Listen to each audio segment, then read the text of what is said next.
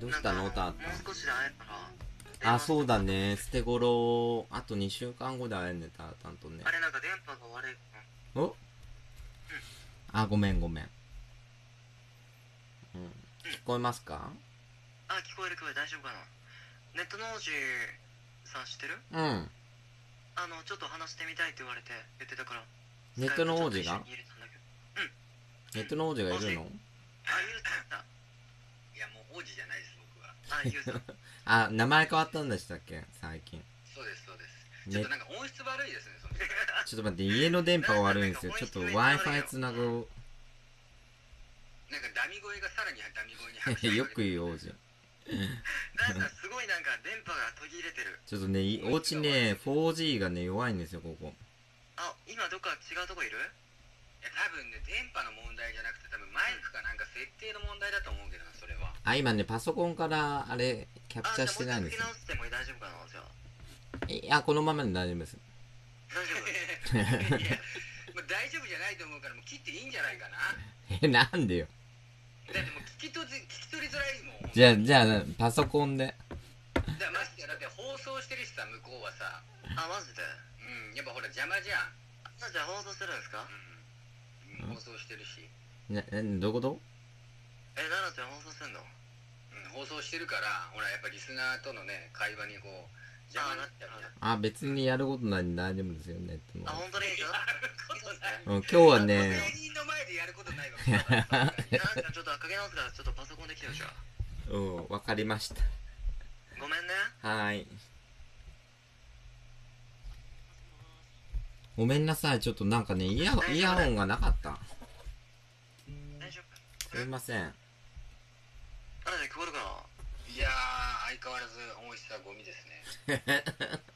ダメだわ。声が可愛いけどなんか電波がすごい可愛い。スカイプなのになんかコラボしてる感覚に陥るぐらい音質が悪い。あ、でも聞こえなくはないですよね。声可愛いんだけどめっちゃ電波がなんかかわいそうだから声がなんかすごい聞く取れづらい。まあこのまま続行で。どうしたんですか？まあ聞こえればいいよ。聞こえない。どんだけパワー系なの？聞き取りづらいのにこれで続行無理やり聞こえない。でもほら、会話はできてるから一応。いや会話できてるけど、この言葉の掛け合いはしづらいよね。もうなんとなく済まさないといけないもんだって。ニュアンスで。いやもうニュアンスもなんとなくわかるけど、そっちの放送は聞こえてるのかな？あ、全然聞こえてますよ、こっちは。綺麗に。あ、聞こえてるんだ。ああ、なるほど。どうしたんですか？奈々ちゃんとさ、なんかもうすぐ会えるから、なんかネットの王子もやっぱ、ネットの王子っていうか今名前違うんですけど、はい。星の王子様でしたっけ？マサルさんって言うんですよ。マサルじゃない、ユウだよ、ユウ。でも、ユウって書いてマサルじゃないですか。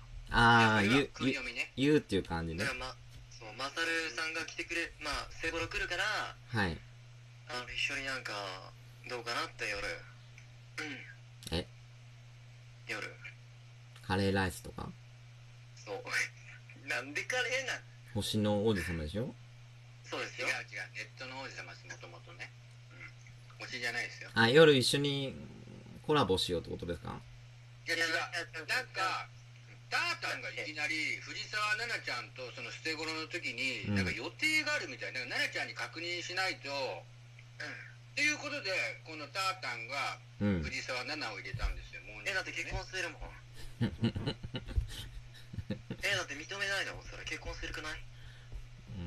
男同士だしね、今はできないかな。何男同士だ？そんなやれてんじゃん。法律的にできないね。認知はできると思うけど。そっか、女の子が好きなの？じゃあ。いや、男好きだけどバリバリね。タータンのタイプじゃないんじゃない？いや、でも会ってみたらわかんないじゃん。まあね、直接会ってみないとね、お互い。でしょ？もしかしたら。タータンが完全にもう藤沢奈々モンジョリを好きみたいな感じなんだ、この関係。違うよ。俺はただ普通に、ね、そんな言われたらなんか俺がなんかすごいへこむじゃん。だってもうこの会話のやりとりしたらもうだってタータンがグイグイ言ってんだもん。てかモンジョリさんマジで電波悪くてなんていうか全然わかんない。いや、そうなんだよ、話しづらい。私は聞こえてるから、だから。声が聞こえなくて。ちょっと今ね、そんなさ、高画質なのにさ、スカイプのね、捨てミキとかちゃんとできてないのか。いや、捨てミキあるんですけど、イヤホンがないです。アダプターが見つからなくて。それだったら端末かなんかでスカイプ入れてもらった方がいいかもしれないけどな。ない端末。僕らの声聞こえる？あ、聞こえてる聞こえる。こっちは全然問題ないですよね。まあイヤホンがないからパソコンからできないからっていうことか。そうです。いやもういいんじゃない？もう別にタータン。向こうの放送なんかもうめっちゃ俺叩かれてるもん。叩かれてないよ、王子。いやなんか俺が売名みたいなさ、俺がこれ言ったわけじゃないよ。タータンが誘ったのになんで俺が叩かれんだよ本当に。でも俺藤沢奈々ちゃん好きだもん。本当？でも僕のこと嫌いな別に。このタイミングで来る今日。だって、別になんか俺そんな売名とかする気ないし俺。まあね。だって全然ジャンル違うじゃん。ジャンルって何？どういうジャンル？なんか活動してるジャンルが違うから。あたあたまあアイドル系、キラキラ系のね。いやキラーさんのこと考えすぎて、ステゴロもタイミング的にもうそろそろだからちょっとネットの王子もっていうかマサルさんも来るから、ワンチャンちょっと夜ね、お話ってことね。いや夜予定あるかなと思って。多分ないと思いますね。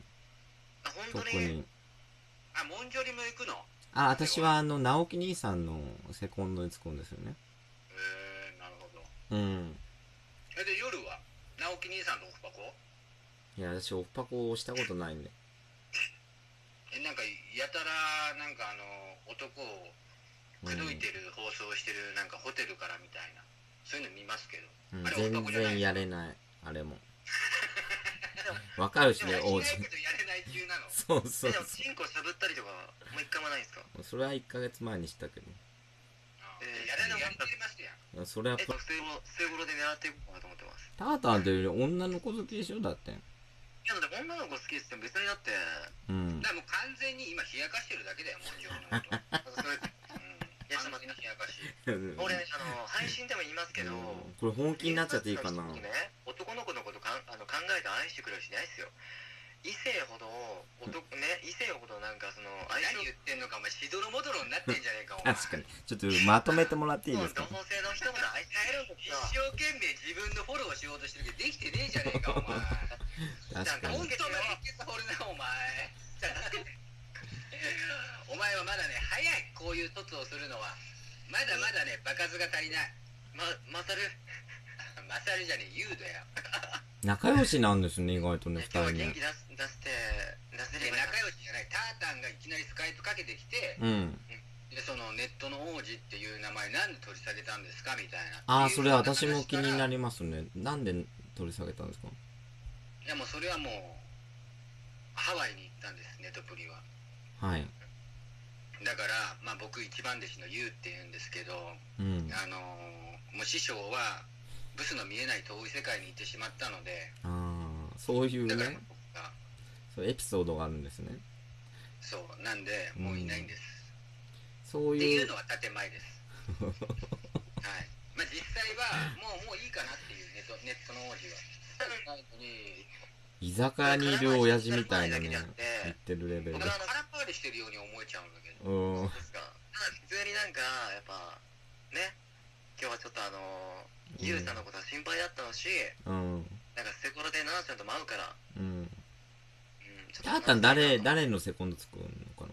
セコンドつかないんだよ僕。いやタータンはレインの一番だよ。泣いちゃうから。レイン君。そうレインの一番でいや待ってもともとねタータンの知り合いの配信者がいて、そのタータンが誘われてるっていうステゴロに、それをなんかすごく嬉しそうに話してたっていうのを昨日聞いてて、でそうなんだセコンドで出るんだっていうふうに思ってたら、まさか本人とレインと話した時に、物販でタータンはって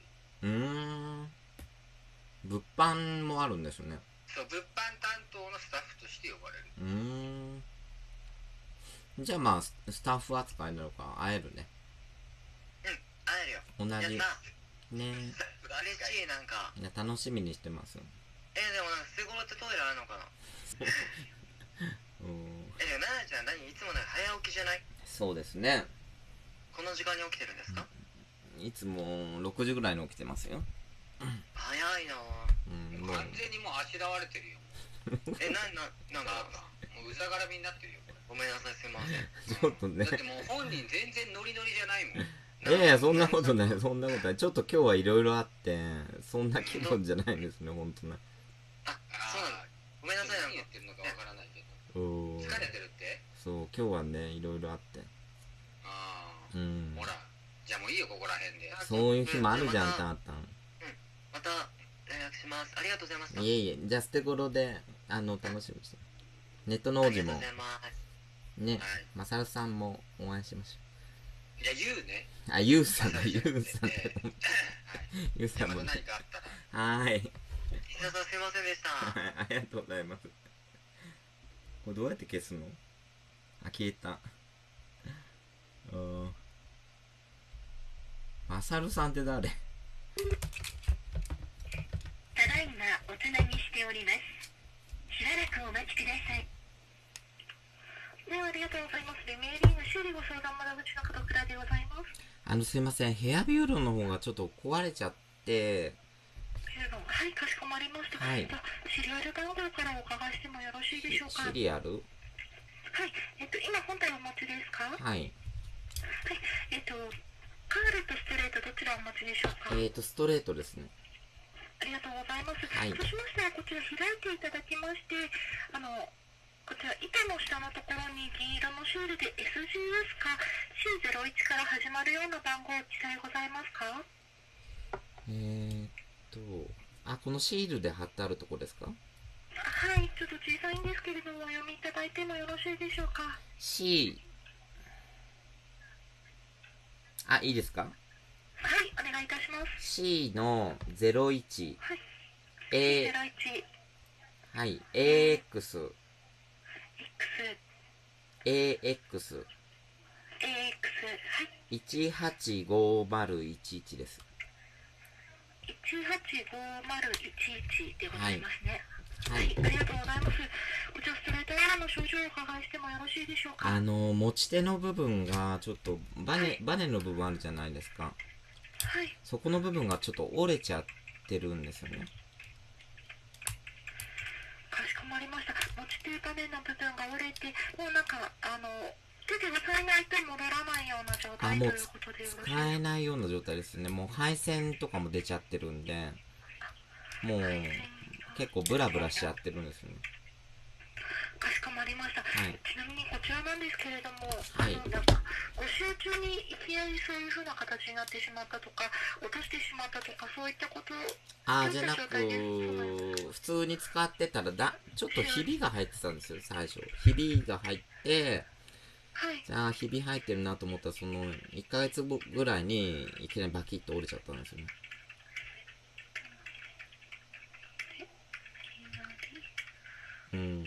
かしこまりました。使用時ひびが入っているのに気づいて、それから1ヶ月後にいきなり折れてしまったということですね。こういう症状はよくあるんですか？そうですね、なんか、ひびに関してはちょっとすいません、分かりかねてしまうんですけれども、ちょっとバネの方が、おかしくなっちゃうとか。はい、こちら、ハの字型の製品になりますので、結構、しっかり板をつけようと思って、強く持ってしまうことがありますので、そこで、バネの方がっていうことで、お話を聞くことはございますね。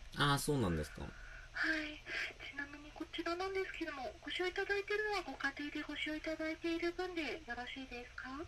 どういうことですか？ご家庭でご使用いただいている分で使用ですね。そうです。お家で使ってます。ありがとうございます。こちらご購入から1年以内でしょうか？はい。かしこまりました。ではこちらなんですけれども、購入日の分かる保証書の方に購入日や購入店様の記載ございますか？ですね、箱とか全部捨てちゃって、私、プレゼントでいただいたんですよね。そうなんですね。それで、その方にお問い合わせしたら、美容室で、購入したみたいで、そこの美容室から、手紙みたいな感じで、保証書みたいな感じで出してもらいました。ありりがとうございます。じゃあそちらの方に購入日やサロン様のお名前がご記載いただいているということでお間違いございませんか？ありがとうございます。じゃあちなみになんですけど、お日にち何日になっておりますか？2月15日ですね。2018年。2018年のなんですね。かしこまりました。はい、ご迷惑をおかけし申し訳ございません。こちらなんですけども、そちらの購入日の分かるものと本体ですね、お預かりしまして、修理センターの方でしっかり直してからご使用いただける状態でお戻ししたいと思います。そうですか。はい、申し訳ございません。こちらの方は修理代とかそういうものかかるんですか？保証期間内でしたら全額こちらで持つ形となりますので。じゃあこれは保証内でやってくれるということですか？そうですね、購入日、そのサロン様の方で購入日やサロン様のハンコなどが押されている状態ということで、よろしいですかね。かしこまりました。はい、そちら一緒にそちらの紙か、そちらの紙のコピーなどを一緒につけていただいて、なるほど。保証書の代わりにさせていただければと思いますので。わかりました。はい。はい。ではこちらなんですけれども、佐川急便を使いまして、週間に伺いたいと思います。便番号からお伺いしてもよろしいでしょうか？はい。神奈川県。ありがとうございます。神奈川県。川崎市。宮前区。はい。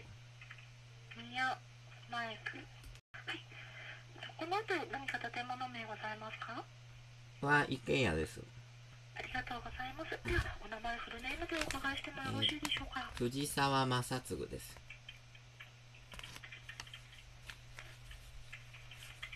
ありがとうございます。藤沢様、漢字のご自体もお願いいたします。藤沢市の藤沢、簡単な方ですね。はい。に、優雅のが。はい。で、継ぐは、ちょっと難しい方なんですけど、しって読みますね。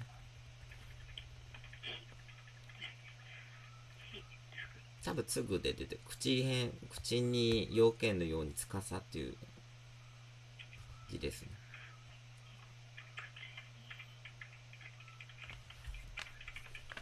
ありがとうございます。はい。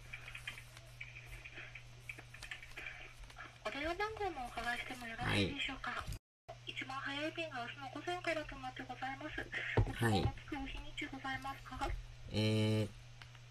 ですね、午前中だったら大丈夫ですね。かしこまりました。はい。じゃあ、明日の9時から12時の便で佐川急便をお伺いいたします。はい。大変お手数なんですけれども、こちらですね、製品の方、申し訳ございません。お客様に梱包をお願いしておりまして。大丈夫です、全然。ありがとうございます。じゃあ、梱包した状態で佐川急便にお渡しのほどお願いいたします。佐川急便伝票を持った状態で伺います。はい。こちら修理センターが埼玉にございまして、だいたい1週間前後で、製品の方ですね、藤沢様のご自宅の方にまたお届けするような形となりますので、よろしくお願いいたします。はい。それでは明日よろしくお願いいたします。はい、よろしくお願いします。はい、本日はお忙しい中、お電話ありがとうございました。はい。よろしくお願いいたします。OK、無料で修理してくれるみたいだね。神対応だわ。まあいいや、終わります。おつじょり。いいや、もう。